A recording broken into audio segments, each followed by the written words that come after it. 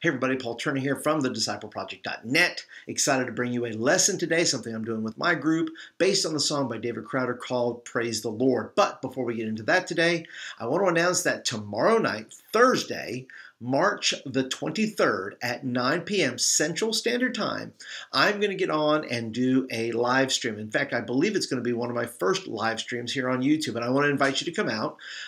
You may have watched my last video. There'll be a link up here somewhere to double your youth group in 1 year, which was a bit tongue-in-cheek as far as how to do that. I was trying to get a point across, but I would really love to give you some tips, and if you are interested in growing your youth ministry, I would love to help you with that. Now, all you have to do is if you want to get your questions in ahead of time, you can hit me up anywhere. You can send me an email at thedproject@me.com. You can leave a question down here below. You can hit me on Twitter at PaulTurner2, all these various ways, Facebook, all those kind of places. You can hit me up and ask your questions in advance, and I would love for you to do so. All right, so let's get into today's lesson, which I am calling The God Beyond. The God Beyond. Now, let's take a look at David Crowder's lyrics first. In the very first lines, he says, I used to shake you like an 8-ball. I used to shoot you like a gun. I used to hold you like a hammer. Try to nail down everyone. I used to keep you in a steeple. Used to bind you in a book. I used to take you like prescription without knowing what I took. Now, this here builds the foundation of what we're going to do for our lesson today. So let's get started. So the first line is, I used to shake you like an 8-ball. Well, I went to the store today and got myself the lucky 8-ball here. Let's see, will this video be successful? It won't answer me. It doesn't know.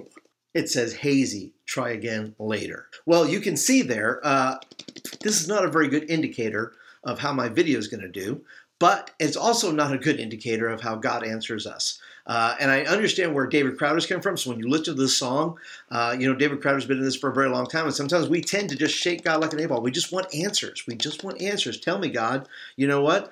Just tell me. I want to know. And in reality, what we're trying to say is, listen, through all these things, our image of God is so beyond our imagination, that God is beyond what we can even teach you in that regard. We can only go to Scripture and tell you who He is, but even then, our own imaginations are blown away by really, in reality, who God is. So the next thing is, I used to take you like a gun and shoot everyone. Now, sometimes we use God as a weapon, right? We use God as something to hurt other people with, to tell people that they're no good because God doesn't love them, God doesn't care about them, or you're too bad, God's going to just devastate you, God's going to judge you, God's going to condemn you, all these things. And sadly, we use God not only as our 8-ball to get quick answers, but we use God like a gun and just shoot everybody down. Anybody that doesn't agree with us, anybody that doesn't like us, we tend to use a weapon to tear them down, and we use God as a weapon to do that. The third thing we say is that God is like a hammer, right? Nailing down everyone. That this kind of represents the Pharisee in all of us, right? That wants to try to nail people down. It says, look, you're doing that wrong. You're living the Christian life wrong. You shouldn't be listening to that music. And we're trying to, nail people down and say, look, we're going to get you. It says, I'm going to get you mentality, and I'm going to keep you in line. And I'm going to use God as a big hammer that says, this is what you're supposed to be doing, and you're supposed to be doing this, and not supposed to be doing that. So God is often looked at as a hammer. Now, the next two, you're going to have to look at your own theology, your own church's theology, things like this, on how you describe these next two. But it says, I used to keep you in a steeple, right? I used to keep you in the church. And we say, well, is God bigger than the church? Well, there's lots of viewpoints on that, right? I tend to favor the idea that where we go, we're the church, we're the kingdom of God, the building's not, that wherever we go, God goes with us. And so in that regard, God is certainly bigger than the building, right? God is bigger than the building. And that God, when God's church goes out, He goes with us. And so we tend to keep God, and this is true of all churches, right? There's some dogma that maybe go in there, that God is only as big as the man in the front of the church tells us He is. And we have no greater imagination other than, what the guy at the front of the church says. And so we try to break that down for kids and say, look, God is much bigger than what I tell you. It's bigger than any pet doctrine I may have, but God is certainly bigger than the building, and God is certainly bigger than the guy at the front of the church. The next example that he uses, I used to keep God in a book, and I think that he's referring to the Bible. And of course, you have to ask yourself, is God bigger than the Bible, right? Big questions, right? I tend to think in favor that God is bigger in scope. He's bigger in our imaginations. He's bigger than all those things.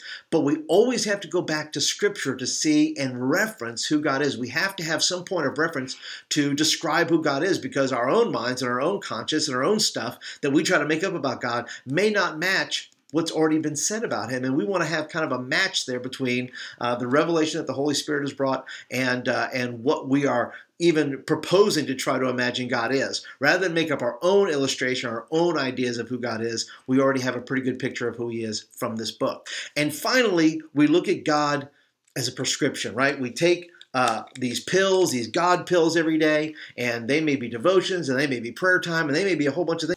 And we just pop them like a pill. And we think, well, I'm going to get my Jesus pill, and then, man, I'm going to be strong and all these things. And, and that's not what it's about. It's not about popping your daily religious pills to be more Jesus-like. Ephesians 1:17 tells us, I keep asking that the God of our Lord Jesus Christ, the glorious Father, may give you the spirit of wisdom and revelation so that you may know him better.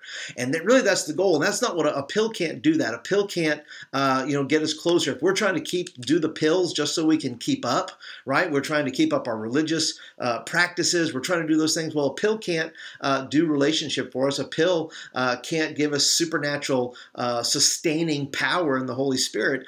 And when we get to know God the Father better, we see him more than an 8-ball. We see him more than a gun. We see him more than a hammer, more than the building, and more than a book. And so when we do that, that gives kids a reference there to dream and to imagine this God of the Scriptures that they so desperately want to know, that it's all about the relationship with God that we have. And that sometimes we get bogged down, adults and everybody else get bogged down in who they believe God to be and how they try to use God in their life versus being used by God and just getting to know God on a super personal level. But that is it, guys. That's my lesson for today. If you want something like I'm going to be doing this, so I have scriptures and I have quotes and I have things like that. If you're interested in the lesson at all, you can always sign up for the Fresh Impact newsletter. They'll be down here where you can get to there, and also in the description down below. And I want to thank you guys for hanging out with me today. If you're brand spanking new, thanks for chilling with me for a little while. Hope that you enjoyed this little lesson. You might be able to use it with your youth ministry. If you're a regular, thank you so much for hanging out. Be sure to hit the thumbs up button unless you like the video and you want more of them. And don't forget the live stream tomorrow, Thursday, the 23rd of March. It'll be 9 p.m. Central Standard Time. I hope that you'll get there. Leave your questions down below about growing your youth ministry, things like that. We'll talk about tactics. We'll talk about strategy and things like that. And I hope that you'll be able to join me. So, all right. So till tomorrow, guys, I'll catch you guys later. Have a great day, everybody. Bye-bye.